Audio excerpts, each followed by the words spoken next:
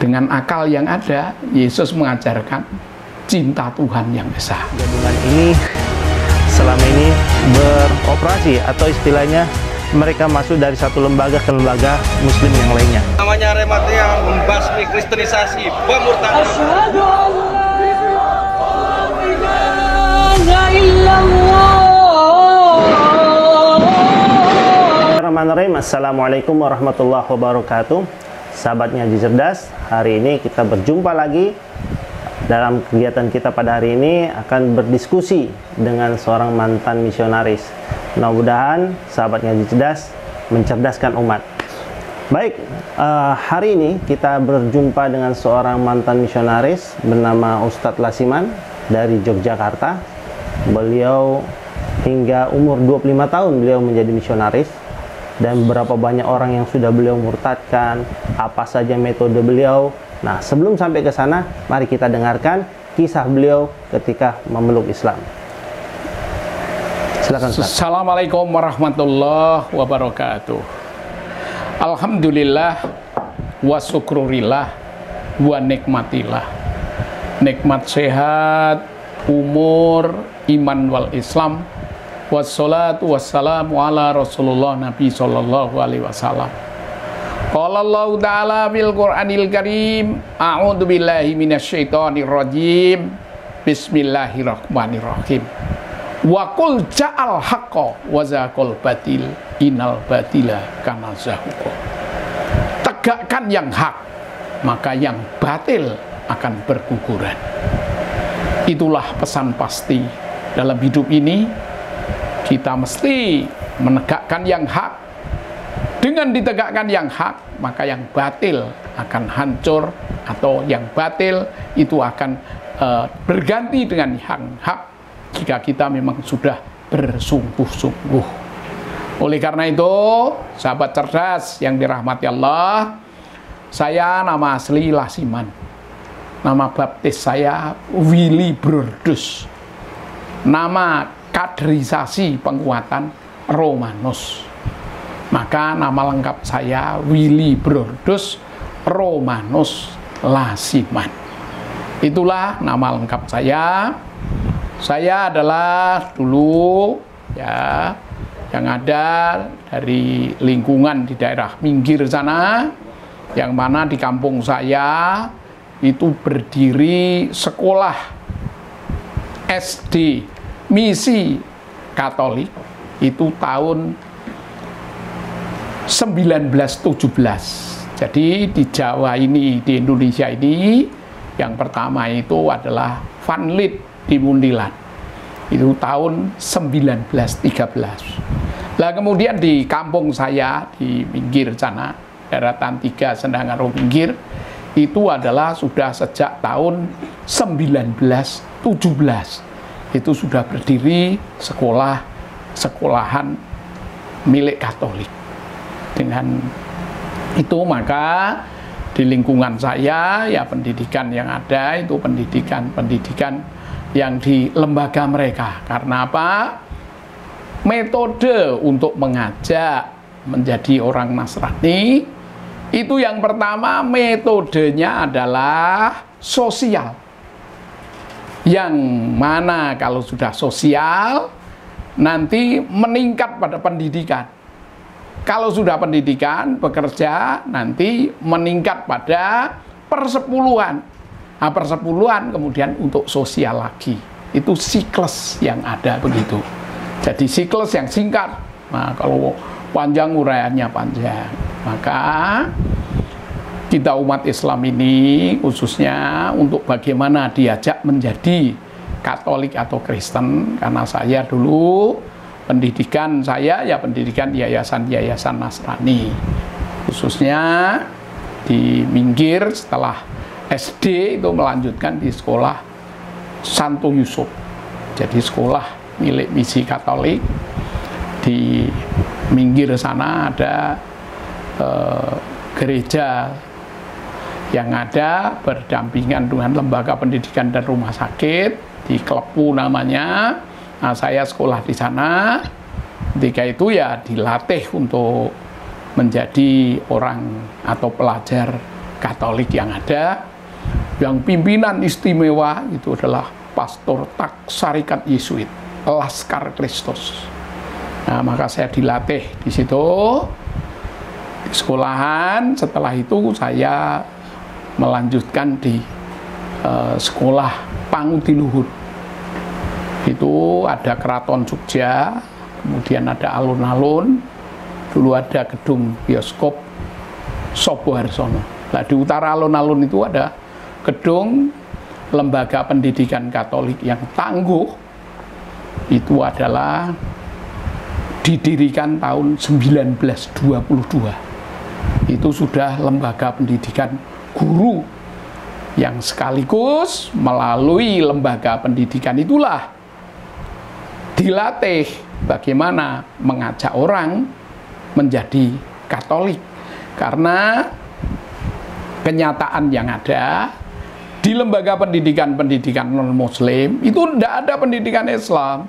Adanya pendidikan Nasrani yang mungkin diberi merek budi pekerti.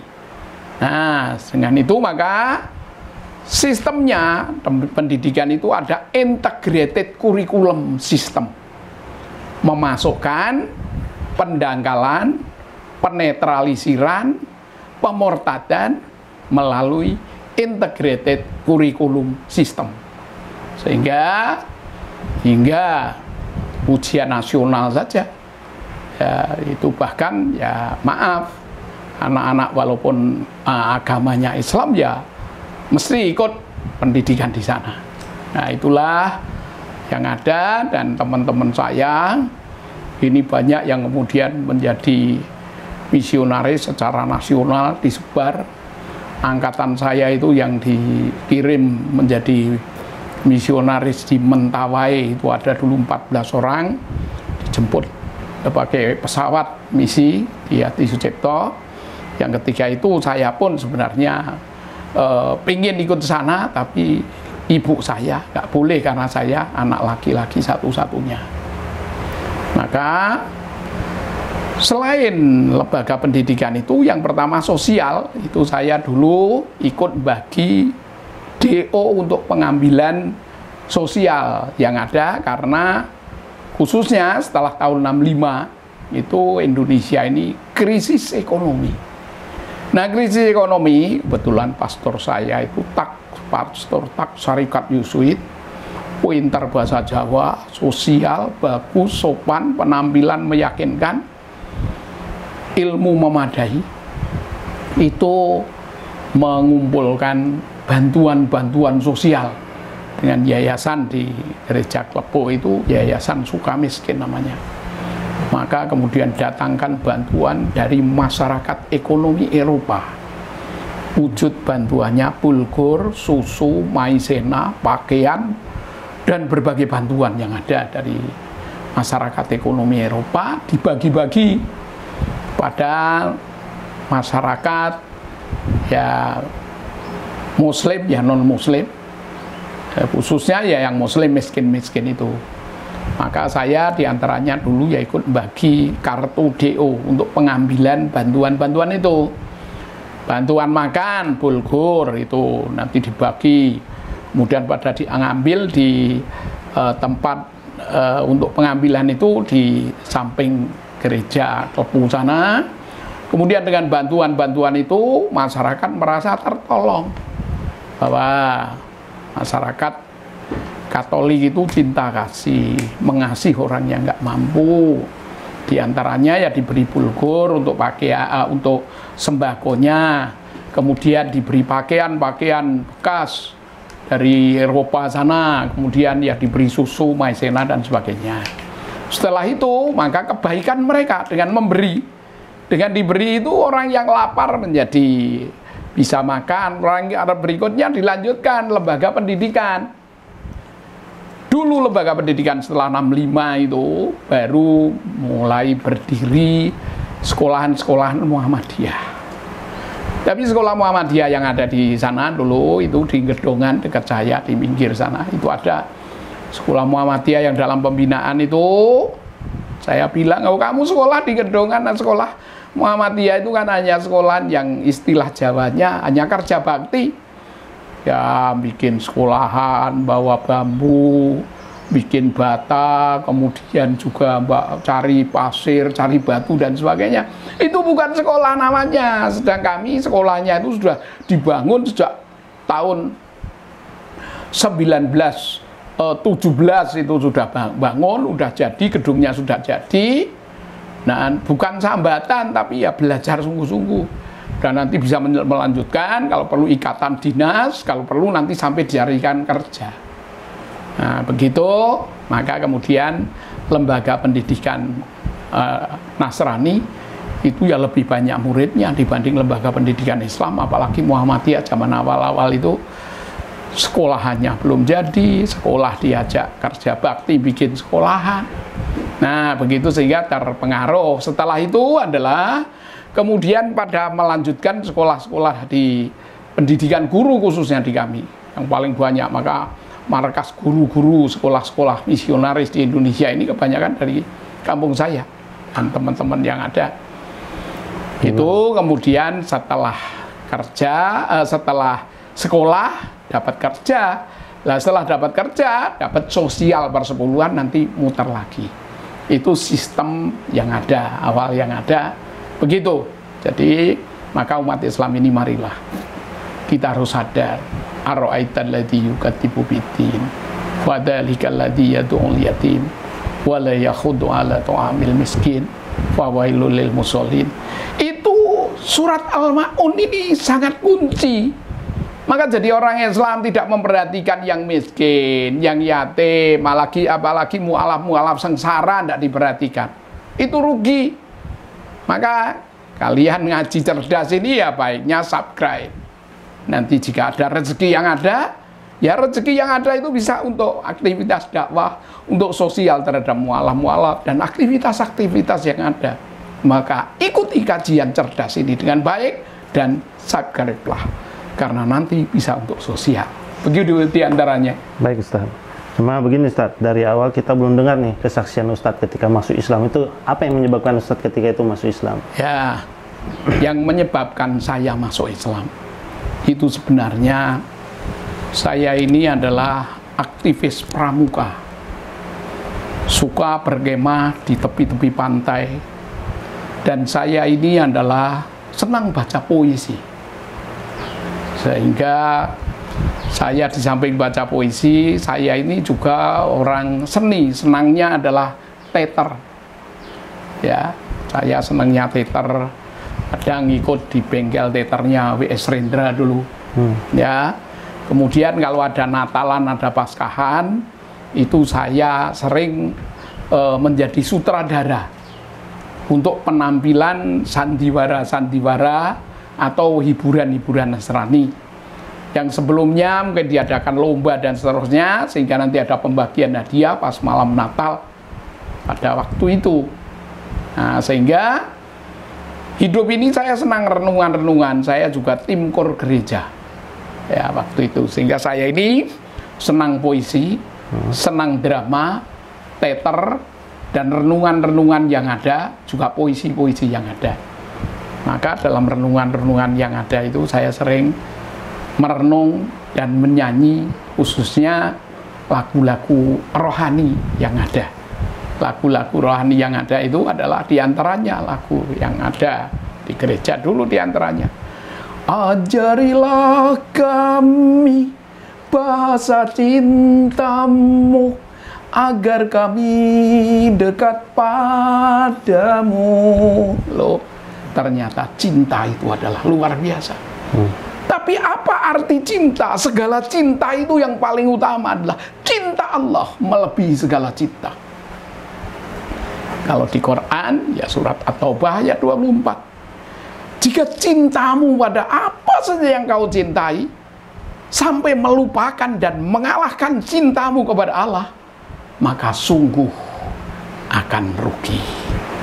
Maka saya dulu kemudian berpikir tentang cinta Allah. Cinta Allah itu, akibat yang ada dari belajar cinta Allah itu adalah hidup ini pasti akan mati. Itulah puncak yang ada. Karena ingat kematian, sehingga saya kemudian jadi Islam ini. Nah, adapun riwayat berikutnya mungkin akan ditanyakan, kenapa cinta kematian akhirnya kok milih Islam? Ya, begini riwayat yang ada. Saya dulu karena diajari Yohanes pasal 14 ayat 6, akulah jalan, kebenaran dan hidup. Tidak sampai kepada Bapa di sorga kecuali melalui aku. Aku itu siapa? Yesus. Jadi Yesus itu adalah jalan menuju Bapa.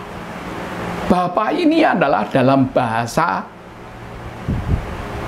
yang disampaikan Bapa, Putra, Roh Kudus. Ini sebenarnya jangan diartikan lugas. Bapa itu adalah sang penguasa. Bapak di rumah itu adalah yang berkuasa. Di rumah itu adalah bapak yang mimpin. Ar-rijalu ala qawamu ala nisa. Bapak itu yang mestinya bertanggung jawab jadi pemimpin, baik dalam mencari rezeki, keamanan rumah tangga, pendidikan dan sebagainya. Bapak bupati itu di kabupaten, bapak lurah ya di kelurahan. Kemudian bapak presiden di istana negara. Nah, kalau bapak di sorga, ini adalah Bapa, segala Bapa yang dalam bahasa Islamnya Rabbil Alamin. Jadi Yesus itu jalan untuk menuju Rabb, untuk menuju yang maha kuasa atas segalanya. Karena hidup ini kalau kita sadari, kita harus menyadari diri dalam lagu syair yang ada. Karena saya dulu tim kor dan suka kor, suka poesi, maka ada lagu yang paling aktual, lagu yang kemarin pada dilakukan anak-anak itu. Kita harus sadar segala yang ada dalam hidupku, ku sadari semua milikmu. Ku hanya hambamu yang berlumur dosa. Tunjukkan aku jalan lurusmu untuk menggapai surgamu. Terangiku dalam setiap langkah hidupku. Karena ku tahu hanya Kau Tuhanku. Allahu Akbar, Allah Maha Besar. Ku memujamu di setiap waktu. Jadi saya berpikir bahwa Allah yang sesungguhnya adalah Allah yang maha besar. Maka saya kemudian mencari hukum yang terutama di dalam Injil Markus pasal yang ke-12. Ayatnya 12 sampai, kalau komplit ya 3 sampai 34. Itu isi yang ada disampaikan. Dialog antara ahli Taurat dan Yesus. Maka Yesus ditanya oleh ahli Taurat, hukum mana yang tertinggi itu ya Yesus? Hukum yang tertinggi ialah cintailah Tuhan Allahmu dengan segenap akal, budi, jiwa, raga, dan kekuatanmu. Jadi cinta yang paling tinggi dari segala cinta, mencintai Tuhan yang paling kuasa, maha kuasa. Tuhan yang maha kuasa itu Tuhan yang mana? Cintailah Tuhan Allahmu dengan segenap akal, budi, jiwa, raga, dan kekuatanmu. Ya, ini nomor 1. Mencintai Tuhan lebih dari segala cinta. Nah, ini jawab Yesus. Yesus bukan menjawab, cintailah aku dengan segenap akal, budi, jiwa, raga, dan kekuatan. Tapi cintailah Tuhan yang Maha Esa. Itu adalah dengan segenap akal, budi, jiwa, raga, dan kekuatan. Ini saya berpikir, dengan akal yang ada, Yesus mengajarkan cinta Tuhan yang Esa. Itu adalah satu-satunya hukum yang paling utama, tidak ada yang mengalahkan. Dan yang kedua, cintailah sesamamu manusia seperti cintamu, yaitu pada dirimu sendiri. Maka dua hukum ini yang paling utama, cinta ketuhanan yang Maha Esa. Kalau dalam Islam, Qul huwallahu ahad, Allahu somad, lam yalid walam yulad walam yakulahu kufuwan ahad. Jadi tiada tandingan. Nah, itulah Tuhan yang Esa. Nah, setelah itu kemudian saya cari juga di Alkitab, itu tidak ada yang mengatakan kalau Yesus itu Kristen atau Yesus Katolik. Itu tidak ada. Yesus itu setelah saya cari, ternyata Yesus itu kalau di Islam jelas Al-Imran 50 sampai dengan 52. Hawariyuna nahnu ansarallah amana billah washad bi'ana muslimun. Maka Nabi Isa atau Yesus dalam bahasa Yunani, Yosua Amasiah dalam bahasa Ibrani, dia mengatakan bahwa muslimun itu artinya tunduk patuh. Maka Yesus dan murid-muridnya yang patuh dan tunduk itu muslim. Begitu diantaranya. Banyak uraian yang ada. Ya. Baik, Ustaz. Ketika Ustaz masuk Islam itu bagaimana tanggapan keluarga? Ya, ketika saya masuk Islam itu ya tanggapan keluarga yang ada, khususnya kalau orang tua karena kalah pendidikan, dan dulu juga orang tua yang ada itu pendidikannya ya pas-pasan, maka tidak begitu ini. Tapi dari saudara-saudara saya, tetangga saya, masyarakat saya, teman-teman saya, banyak yang memberi kritik yang berat, ya, bahkan tantangan yang berat. Karena dulu ketika Natalan, ketika Paskahan, saya sering jadi sutradara dalam acara Natalan, Paskahan, sering tampil. Nah, itu mereka ya menganggap saya gila atau majnun. Oh, dulu Katolik sering tampil di Natalan, apa ini ikut jadi tim kor dan sebagainya. Bahkan pendidikan guru Nasrani yang ada, lah kok jadi Islam. Itu ya, maka yang dulu mengakui menyanjung ya jadi mencela. Itu sudah begitu sunatullah yang ada. Maka kalau Rasulullah dulu ketika belum jadi Rasul, itu adalah digelari Al-Amin, adil dan jujur. Tapi setelah jadi Rasul, ya dianggap majnun, ada sihru mubin. Itu memang begitulah kenyataannya. Ya, itu riwayat saya dulu. Setelah masuk Islam, Ustaz, kegemaran Ustaz dalam belajar apa sampai pendidikan apa, terus adakah pelatihan khusus sehingga saat ini Ustadz sangat menggeluti betul nih ilmu kristologi. Ya. Nah, mungkin sedikit berbagi tips, Ustadz. Ya.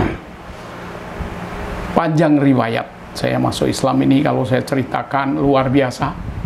Ketika saya dulu kuliah, tidak jadi karena saya tidak mau untuk ikut dikirim jadi guru visi ke Mentawai sana dengan teman-teman.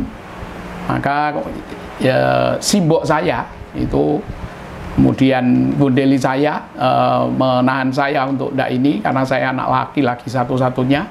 Maka kemudian saya minta kuliah. Nah, saya pengen jadi orang kaya. Maka pengen jadi orang kaya, saya kuliahnya di kemaritiman. Karena orang-orang di pelayaran itu kaya-kaya, sudah kerjanya di kapal, makannya di kapal, gajinya dolar. Lah itu saya cita-cita sana. Nah, dan ketika itu saya nambah ikut kuliah bidang administrasi negara di BPA Sospol Gajah Mada. Nah, ketika saya double kuliah itu, saya kuliah kemaritiman sambil di BPA Sospol UGM. Itu kebetulan orang-orang lain yang mahasiswa itu, mahasiswa saya ada teman mahasiswa dari Usuluddin di IAIN, namanya Muhammad Daim. Itu muridnya Pak Muktiali dulu, Menteri Agama. Wah, itu ahli juga perbandingan agama. Setelah itu saya di celah-celah kuliah itu sering dialog. Saya bilang kalau orang Islam ini repot, orang Islam ini sholatnya 5 waktu, makan ini tidak boleh, makan itu tidak boleh. Kalau sholat itu mesti bacaannya ihdinas sirotol mustaqim, tunjukkan jalan benar, berarti jalanmu itu belum benar dan tidak benar. Bahkan Nabi Muhammad itu dengan sholawat Nabi berarti dia belum selamat. Kemudian repot lah, lagi nyusun skripsi, lagi nyusun tesis, apa lagi belajar, ada adzan, berhenti sholat dulu, jadi petani ya kerja dulu. Pokoknya Islam ini agama yang repot, banyak sholat, ya, kentut batal, dan batal itu tidak logis. Karena yang lewat kentut itu tidak dicuci, jadi tidak masuk akal. Jadi umat Islam ini adalah umat yang nggak masuk akal, apalagi nabinya juga tidak benar dan seterusnya. Tapi begitu hujatan-hujatan itu ini ya, dia ngajak teman-temannya untuk diskusi. Di antaranya ada guru SMA Negeri 3 Jogja itu, tapi sudah almarhum, itu Pak Hamid namanya. Kemudian ada lagi Pak Mahfud dan teman-teman. Nah, sehingga saya sering dialog, dia membawa tim dialog dengan saya. Dialog itu panjang. Ustadz sendiri? Ya, saya sendiri. Dia ini. Terus akhirnya saya karena dia paham ilmu perbandingan agama, buku-buku dari Mukti Ali itu bagus, buku perbandingan agamanya. Bukan sekedar filsafat, tapi ayat-ayat, yaitu landasan ayat-ayatnya jelas. Kul hatu burhanakum in kuntum shodiqin, dengan bukti-bukti yang real. Nah, setelah saya dialog, dia pinter Injil juga, ayat-ayat Taurat, ayat-ayat Injil, ayat Zabur, ayat kitab terdahulu. Maka saya jadi goncang keimanan yang ada. Setelah goncang, maka saya pikir, wah, ini saya harus mendalam dalam belajar ilmu Katolik ini. Maka kemudian saya sambil belajar bahasa Inggris, saya ikut kuliah atau kursus sekolah minggu tafsir Alkitab. Maka saya di Gereja Baptis Anugerah. Dulu pendeta saya pendeta David. Saya pendalaman Alkitab. Berapa mas? Ya, sekian lama ikut jadi ini untuk jadi ikut Kristen itu waktu itu. Nah, setelah jadi ikut jadi Kristen tapi tetap aktif di Katolik. Nah, itu maka Katolik dan Kristen ternyata setelah saya pelajari beda. Bahkan Alkitabnya Katolik dan Alkitabnya Kristen itu beda. Lebih banyak yang Katolik. Katolik itu ada surat Deuterokanonika namanya. Kalau Kristen tidak ada. Padahal itu 180 halaman. Maka Katolik dan Kristen itu kitabnya saja beda. Ya, lengkap yang Katolik. Ya, ada Deuterokanonika, bedanya 180 halaman. Bisa kita lihat kalau Qurannya di surat Al-Maidah ayat 14 Qurannya, bahwa sama-sama Nasrani itu tapi beda kitabnya yang ada. Yang satu ditulis Deuterokanonika itu di Katolik, di Kristen enggak. Maka saya semakin goncang, kok Katolik dan Kristen beda. Pastor, suster, buder itu pelayan-pelayan gereja Katolik itu tidak nikah. Sedang pelayan gereja Kristen Protestan itu nikah. Apalagi yang Mormon dan sebagainya. Wah, itu panjang. Kalau saya ceritakan bedanya Katolik dan Kristen itu sangat panjang. Apalagi Kristen Advent. Kristen Advent itu babi haram dan sebagainya. Beda. Apalagi Kristen Ortodoks Syria itu pakai sholat. Nah, nanti kalau kita pelajari Kristen di maka saya goncang, kok agama kok begini, yang Islam begini, yang Katolik begini, yang Kristen begini. Maka goncangan saya kemudian, kalau begini cari agama yang netral saja. Agama netral itu kebatinan. Nah, maka saya ikut kuliah kebatinan, Pangestu namanya. Pangestu itu ngesti tunggil. Kuliah 3,5 bulan ketika itu ujian lulus saya di Pangestu atau ngesti tunggil itu. Kitabnya ada Sasongko Jati, Sabdo Khusus dan sebagainya, ada 9 kitab. Inti ajaran kebatinan itu adalah ujian yang ada. Saya diuji dengan tembang Jawa landasan kebatinan di tanah Jawa ini. Di antaranya lagunya gini. Eling-eling proses wonten eling kang percaya mring adiling suksma mituhu kabeh dawuhe aja nrajang pepacuh marsudya ambeku utami eling percaya mituhu rila sabar narimo temen budi luhur. Itu ajaran yang dasar kebatinan pangestu atau ngesti tunggil. Itu ada yang dari Katolik, ada yang Ngaji, ada yang dari Islam, ada dari macam-macam campur di kebatinan itu. Nah, maka ketika itu hidup ini harus pegang 8 dasar. Eling, ingat. Percaya ya, percaya, beriman. Mituhu itu taat. Ya, rilo itu ikhlas. Ya. Eling, percaya, mituhu, rilo. Sabar. Narimo itu menerima takdir. Ya. Ya, kemudian puncak yang ada nanti budi luhur itu akhlakul karimah. Setelah saya pelajari mendalam, eling ini ternyata apa? Klimaknya Allah bidzikrillah tatmainul qulub. Ya. Kemudian percaya itu iman. Di mana iman kita? Mituhu itu mentaati apa yang diajarkan Allah, takwa yang ada. Maka eling percaya mituhu rilo, sabar narimo temen putih luhur. Puncaknya innama buistu lil utami mama karimalah. Maka ketika itu saya ujian kebatinan, lulus, saya wisuda jadi orang kebatinan. Di Sono Budoyo. Agama masih Kristen, keraton, masih Katolik. Ya, ya campur aduk, dah. Jadi karena mencari tadi kebenaran. Di keraton ada alun-alun, utara alun-alun, nanti barat jalan ada Sono Budoyo. Nah, saya wisuda kebatinan di situ, dan saya aktif setiap minggu pertama ikut aktif di kebatinan itu. Nah, begitu riwayat yang ada. Ini belum sampai ke Islam. Ya, berikutnya mau berikutnya atau mau lanjut. Oh, lanjut. Setelah di kebatinan itu setelah saya pelajari ternyata kebatinan pangestu atau ngesti tunggil itu adalah dari orang yang melaksanakan sholat daim. Sholat daim itu apa? Ternyata sholat daimun. Sholat daimun itu tidak melupakan sholat. Tidak melupakan sholat itu intinya eling kepada Allah. Maka di kebatinan itu setiap nafas harus eling. Nafas masuk hu, nafas keluar Allah. Maka hidup ini kamu belum sholat, saya sudah sholat. Sholat itu tujuannya eling. Maka sudah, kamu wudhu belum selesai aja saya sudah sholat. Sudah hu Allah, hu Allah, hu Allah. Nah, itu yang ada. Zikir, selalu zikir setiap nafas. Bahkan denyut jantung kita zikir. Allah, Allah, Allah.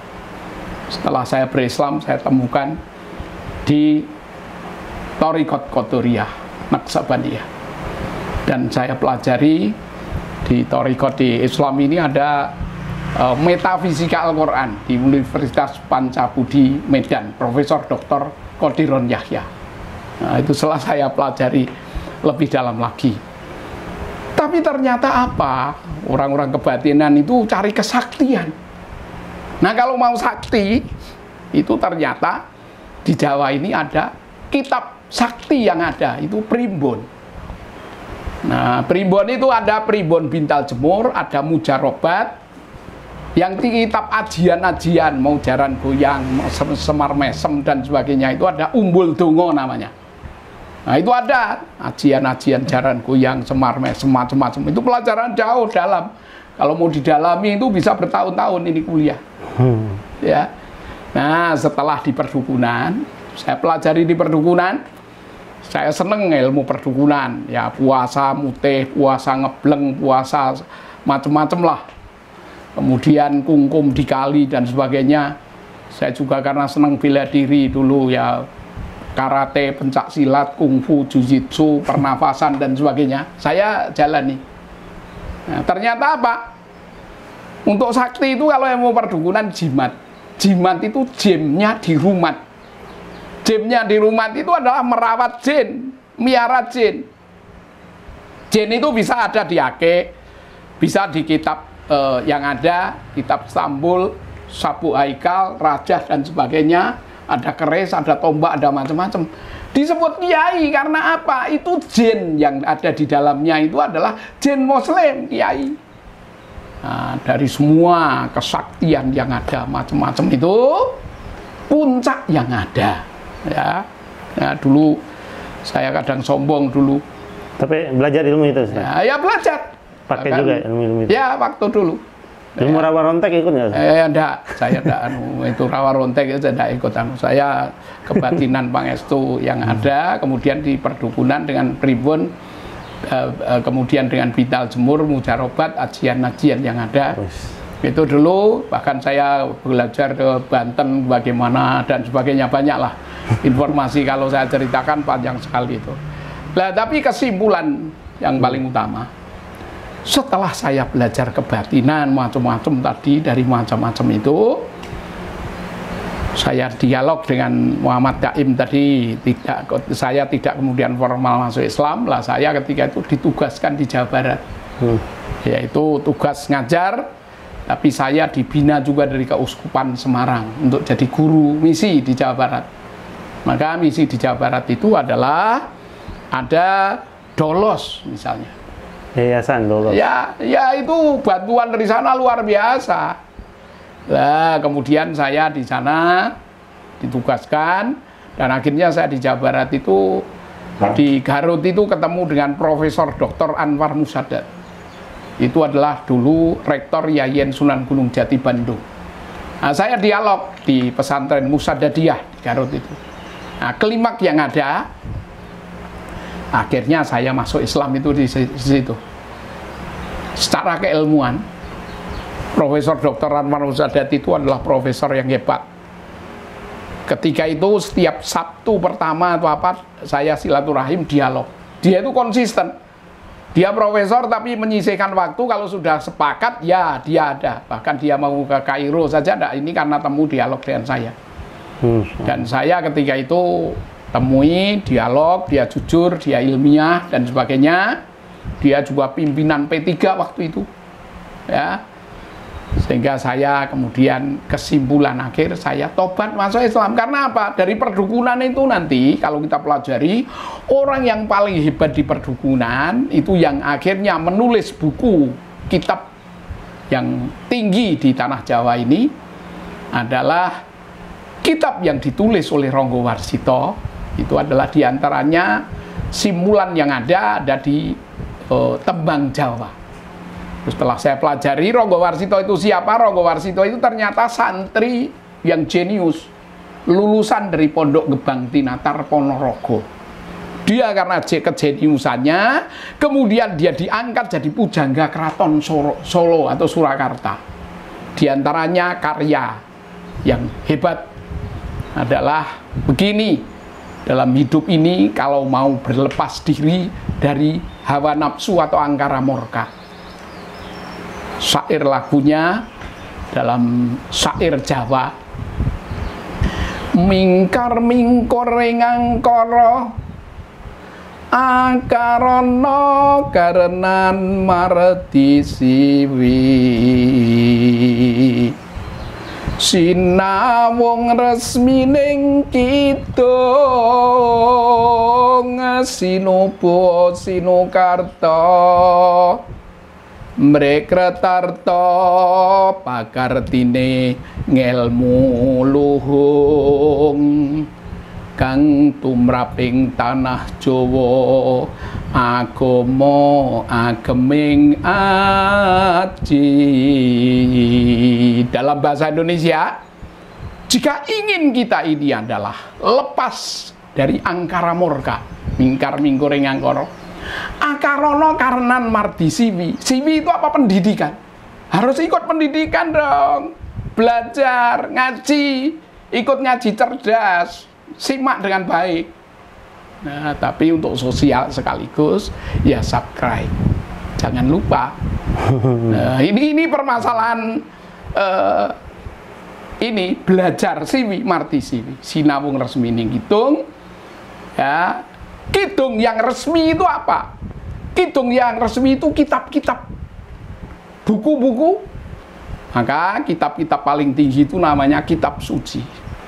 Dan berbagai kitab suci, itu kitab yang resmi itu adalah kitab dari Allah, diterima oleh Roh Kudus, malaikat yang suci, yang tidak korupsi, ngapusi, ayat-ayat ilahi disampaikan dengan pasti. Itu adalah malaikat yang bertugas kitab-kitab suci yang dibawanya. Itu adalah malaikat Jibril atau Gabriel.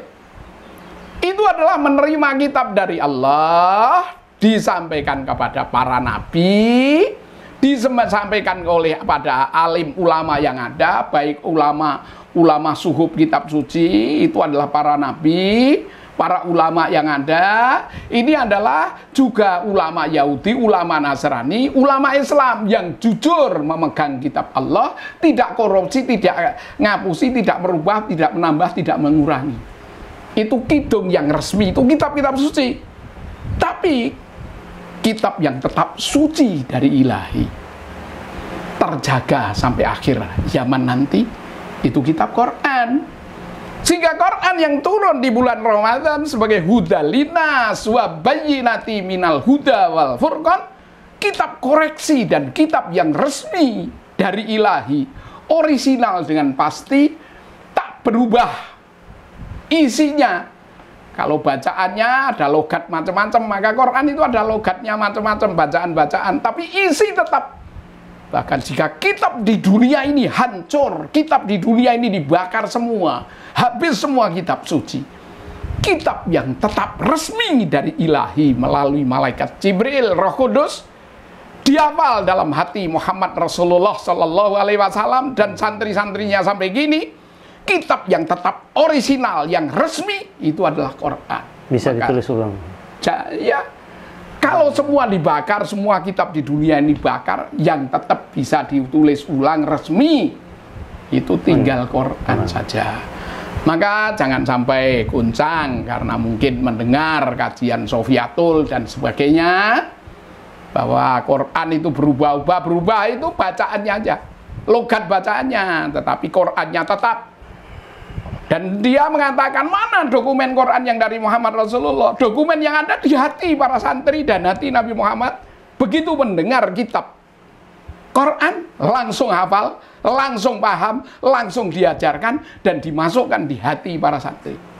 Baik. Maka begitulah sehingga saya akhirnya kemudian tobat masuk Islam tanggal 15 April tahun 80 di Majelis Ulama dan Departemen Agama Provinsi Yogyakarta.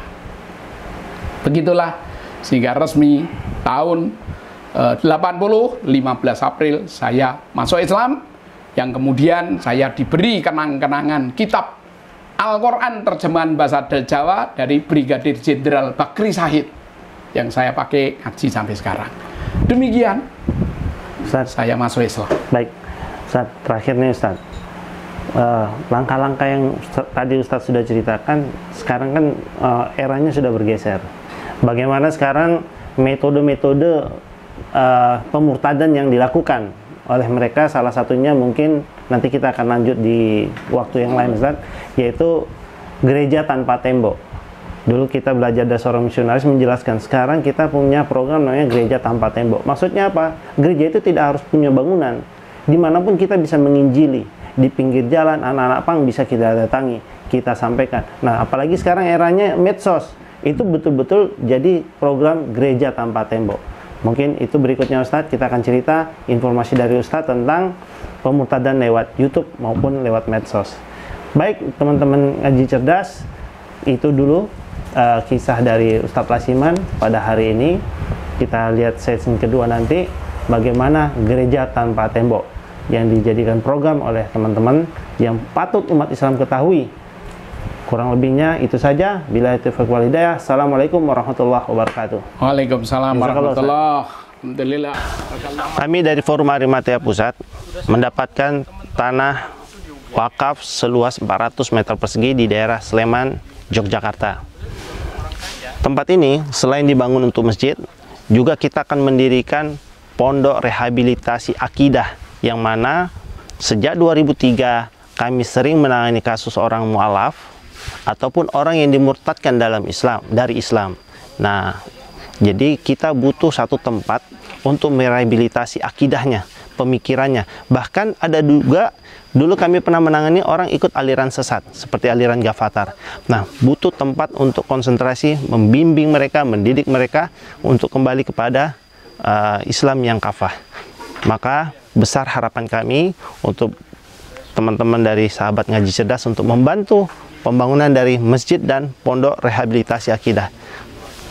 Atas bantuannya kami mengucapkan jazakumullah khair. Kurang lebihnya demikian. Assalamualaikum warahmatullahi wabarakatuh.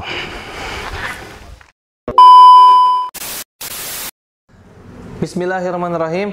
Assalamualaikum warahmatullahi wabarakatuh.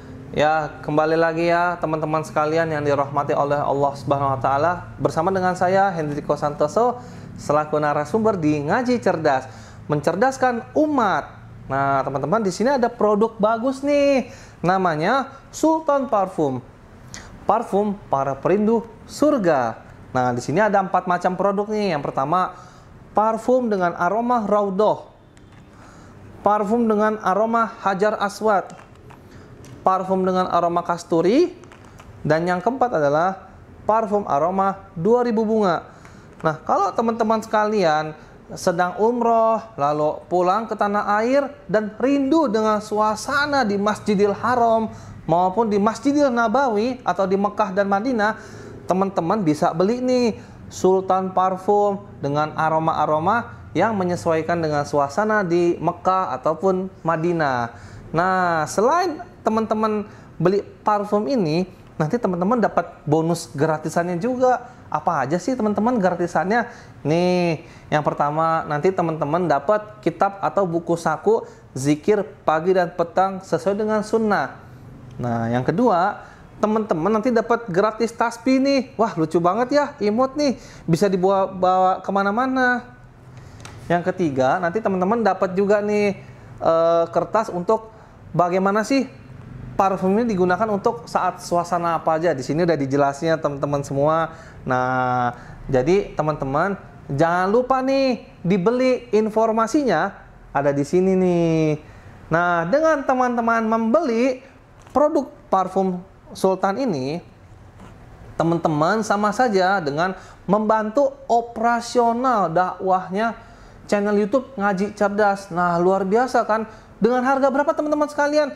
Cukup dengan 90 ribuan saja, teman-teman sudah bisa dapatkan ini semua nih. Masya Allah ya. Ini semua nih, semua teman-teman bisa dapatkan hanya dengan 90 ribuan rupiah. Teman-teman juga sudah termasuk membantu operasional dakwah, support channel YouTube Ngaji Cerdas. Nah, luar biasa kan? Nah, jadi tunggu apa lagi teman-teman ya? Segera hubungi di sini nih, di link yang tertera di bawah ini ya. Terima kasih ya teman-teman sudah menonton. Assalamualaikum warahmatullahi wabarakatuh.